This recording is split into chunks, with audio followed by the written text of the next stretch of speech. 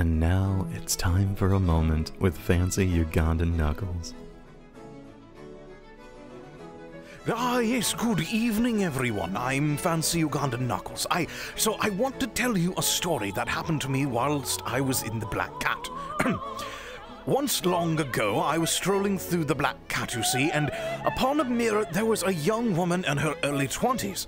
But what was peculiar about this young lady is that she had something called a phantom pregnancy. Now, correct me if I'm wrong, but I don't think you can get pregnant within VR. That is totally absurd, and I was bewildered, perplexed. Dumbfounded. I didn't know what to make of this. I said, "Young lady, how can you get phantom pregnant through the internet?" And then she said, "Oh, it's so easy. You just go, oh." And in response to that, I felt utter disgust. Revolting. What was this? That's a thing? Is that actually a thing? My God.